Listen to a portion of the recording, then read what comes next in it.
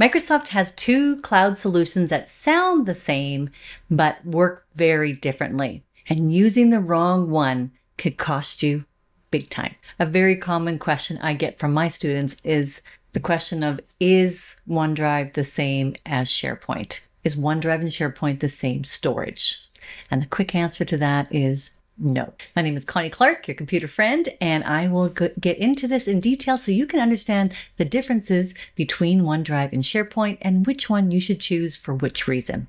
So let's go into it. Many organizations waste time and money because they don't understand the fundamental differences between OneDrive and SharePoint. In this video, I'm going to talk about what these two Microsoft Cloud solutions actually are. We'll talk about the confusion and why there is so much of it. We'll look at some real-world cases of how to use them, and I'll give you some tips. So I'm going to start with a simple comparison. Think about your computer and the hard drive and the My Documents area that you've had on there typically, and then think about the company or the organizational server that is centralized for documents. And when we think of those two areas, that's how we can compare the OneDrive to the SharePoint. So OneDrive takes the place of My Documents, which are typically on your own computer for your own use. And the SharePoint takes the place of the server documents, which is the shared documents that the organization needs to use. And I like to look at the words used here by Microsoft. OneDrive meant for one person, SharePoint meant for sharing. Now I want to bring this into here as well. Teams is another Microsoft product that you might be using, and the file storage used in Teams is in fact SharePoint. So if you're using Teams to store your files, then you're really using SharePoint. So where do you use one cloud versus the other? OneDrive is for that personal work storage. So for those documents that only you need to work on and have access to, whereas SharePoint should be for anything that you need to collaborate with others on, or other people need to see those documents, or maybe possibly edit them as well. I go one step further with my clients, and when I'm talking about these two cloud storage systems, and I say that, think of OneDrive like your desk drawer. That's your property. You can get into that desk drawer and look at what's there and store stuff there. Whereas SharePoint is that filing cabinet that everyone in the office can get access to. Now, there's many differences between these two Microsoft storage systems. I've listed a few of them here for you, as well as discussed some of them already. So why is there so much confusion? Let's get into it. Now, if you log into your Microsoft account online and you go to OneDrive, you'll see what I'm showing on my screen on the left side. And if you log into your Microsoft account and go into SharePoint, you'll see what I have on my screen on the right side here. So let's look at each of these in detail. So if I open up OneDrive, the screen says that I'm in OneDrive, but in actual fact, Microsoft is giving us a convenient shortcut to other files as well. It's actually giving us, from this screen, we have access to files that are not just from OneDrive, but files that are from SharePoint as well. And that's kind of where the confusion happens. We think we're in OneDrive and I'm like, why am I seeing this file that I know I worked on within SharePoint or within my Teams environment? Why is that here? It's because Microsoft is just giving you a shortcut to seeing both worlds together in one screen. So when you're in the home screen of your OneDrive, home is where it starts, that you're looking at the recent files. And those recent files are any Microsoft related file. And so if you look at mine here, training events, that is in a place called Instructors. Instructors is actually a team that I have. Mission Blogs is another team that I have. So these are not OneDrive files you're seeing at the top here. The OneDrive files are the ones that say My Files. So wherever it says My Files, those are in fact files that are stored on my OneDrive. So again, the terminology, Microsoft is trying to help us. It's saying My Files is, in fact, those are my files. Those are the ones from my OneDrive. They could have said My Files or OneDrive underneath. They chose to say My Files, but My Files equals OneDrive. Okay. Now, if I go to the top left here, it says My Files. And when I click on that, these are in fact all the folders or files that I have on my OneDrive. These are not in SharePoint. These are not in Teams. These are in my OneDrive. There is a shared area. So the shared area is for me to see any files that have been shared with me from other people's OneDrives, or any files that have been shared by me to other people's OneDrives. So when we're sharing from OneDrive to OneDrive, This is where the sharing files show. Now, favorites is a mixture. It's doing this to us again, where it's giving us a convenient place to see those favorite Microsoft files. They could be OneDrive files that are in here, or they could be SharePoint files or team files. And so again, if you look at my files, mission training is a team I have. Mission marketing is a team I have. My files is my OneDrive file.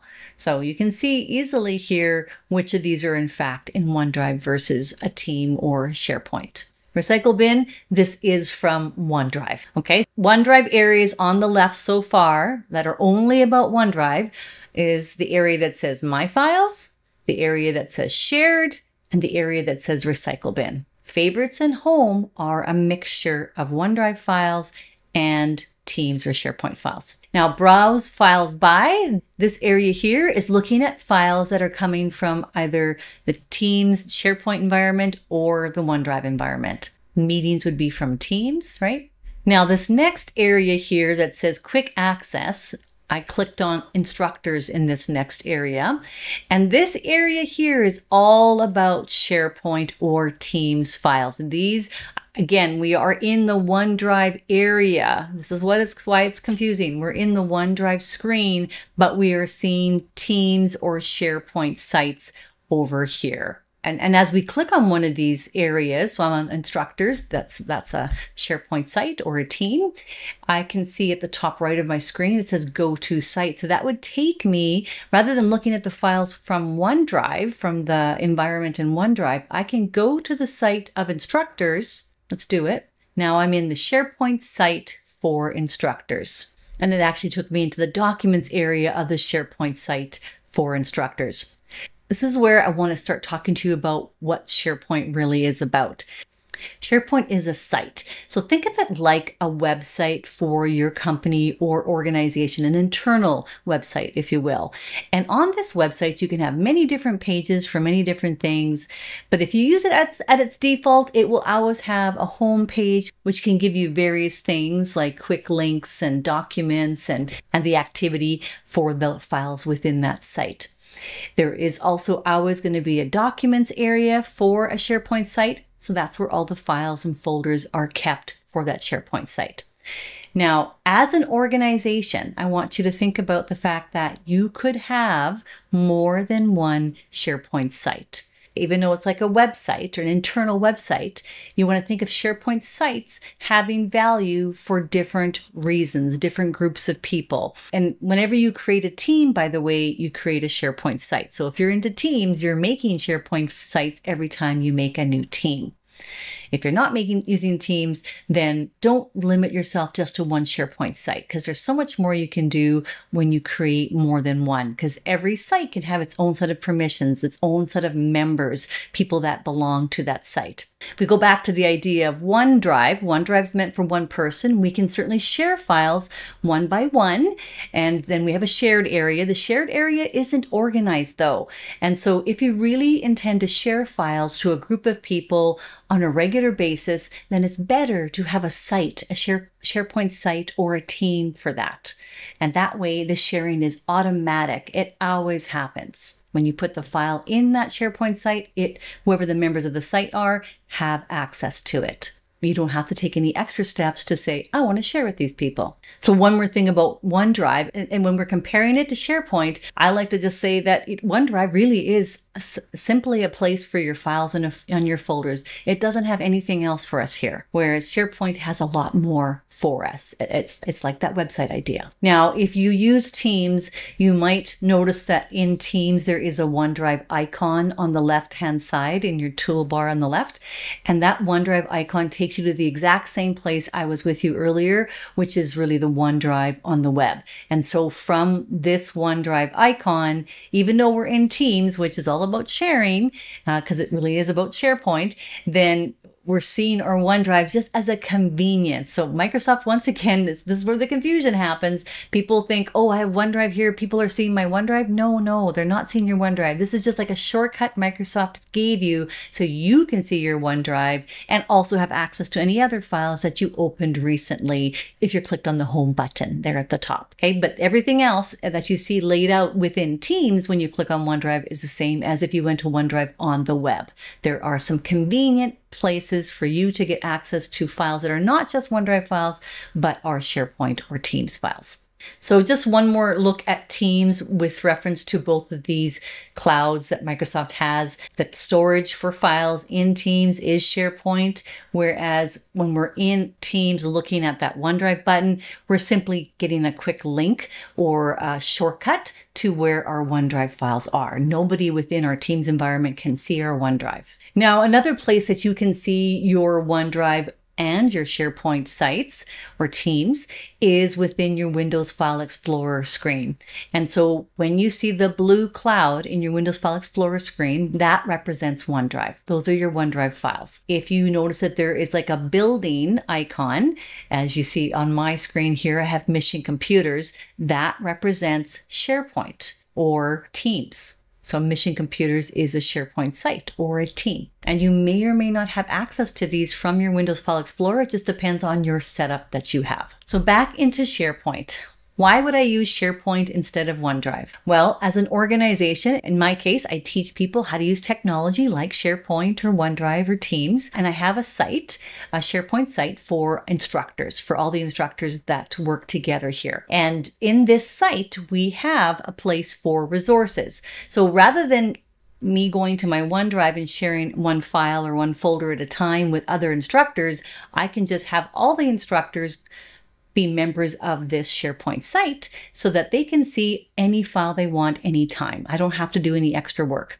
So I'm going to click on resources here, and you're going to see that in this folder, us instructors can look at different PowerPoints that we need for teaching. We can look at different handouts. There's some recordings that we have.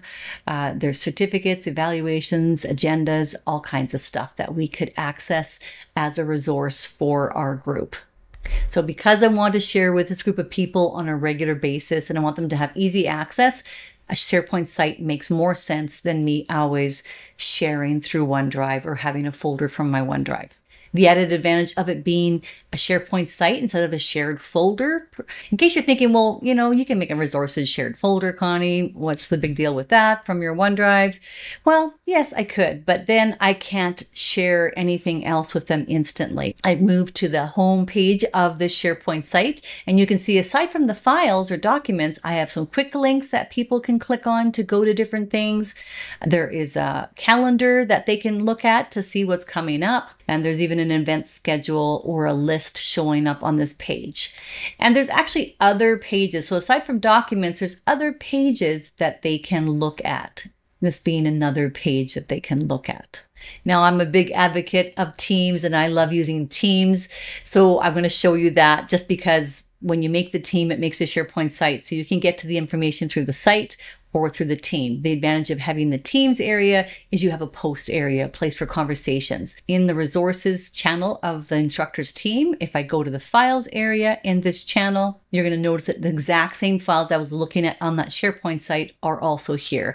So us instructors can work within the team or we can work within the SharePoint site. Same information available from two different locations. So a bit more flexibility in these areas than just in OneDrive. OneDrive's just about files. One more advantage I'll point out to you about SharePoint or Teams, SharePoint or Teams over OneDrive is that when I look at my files in SharePoint or Teams, they look a bit different. I have some files pinned to the top of my screen, of my files area, and I also have different columns of information beside my files. So I'm in my OneDrive now, and I'm in my courses folder in my agendas area, and you see that there is a few extra columns happening here, but there's no ability for me to customize the columns. I can see standard stuff like modified date and file size. I can even see whether that file is shared or not, and maybe whether there was any activity on the file, but I can't add any more extra details on it. And there's no pinning files to the top of the area within my OneDrive. So you should see from this comparison that we've done that OneDrive has its place with any files that you have that are for your own purposes that you don't need to share or let others see. There's good security within the Microsoft OneDrive area. Whether I'm sharing information with others or what I do with these files are controlled by myself, the end user of that OneDrive, as opposed to within SharePoint, the control would be by the owner of that SharePoint site or of that team. So I might just be a member of a SharePoint site or a team. So I might have not as much control over the files in there. Sharing is automatic in SharePoint and Teams, whereas within OneDrive, you'll have to create the share from scratch and, of course, give the right permissions to the right people when you do that. OneDrive is meant for individuals working in an organization for their individual files. SharePoint is meant for the organization to have the files they need grouped together in a meaningful way for the people that need to use them. And then, of course, SharePoint has a lot more than just files to offer to us. So let me know in the comments what you think. What's your cloud of choice? What has been your confusion around OneDrive and SharePoint or even Teams? Drop a comment, let me know. Thank you for joining me. I hope that you understand the differences between SharePoint and OneDrive now and see that they are truly not the same thing, but they definitely have their purpose. Thanks for watching. Bye-bye.